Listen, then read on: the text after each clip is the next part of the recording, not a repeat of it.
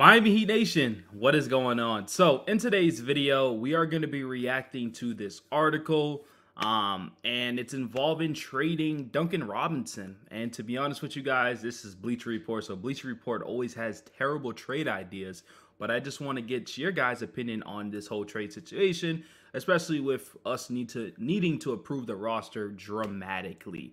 So if you guys are Miami Heat fans and just want to stay updated with daily Miami Heat content, smash that subscribe button. Now, it says right here, 10, Collin Sexton, Utah Jazz. So it says, the trade, Collin Sexton to the Miami Heat for Duncan Robinson, the number 15 pick and a 2026 second round pick. Now, this trade is stupid off rip. I'm not trading the 15th pick for Collin Sexton and then giving up a second round pick and then giving up our best shooter. I'm just not doing it. But let's just read what they have to say about this because clearly they have a lot. So it says, there's a belief from rival executives that the Jazz can make Sexton available this offseason.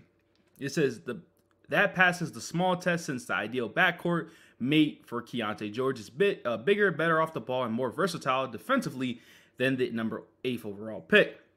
It says still Sexton could steal a few eyeballs in South Beach where he could use more perimeter punch and downhill force.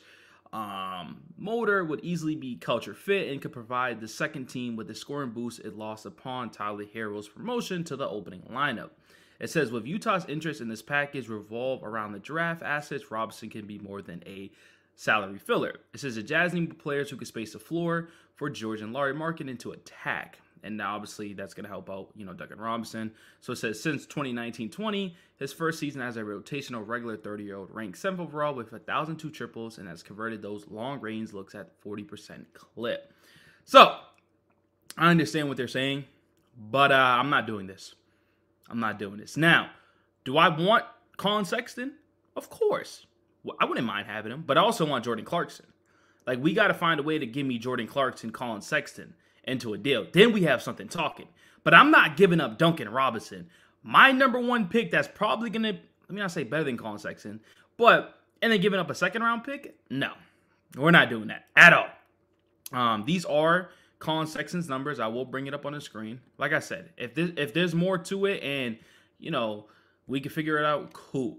But Collin Sexton is 25 years old, 6'3", 8 overall pick like they said, averaging, 18 points a game, 48% from the field, 39% from the three-point line, 2.6 rebounds, and 4.9 assists. I will say I do agree that he does fit Heat culture. I think he could be a pest defensively, and offensively, obviously, he's going to get better. I think he could fit perfect with this system. But for that price, I'm just not doing it. So let us know in the comment sections, what do you guys think? And follow for more Miami Heat content. Peace.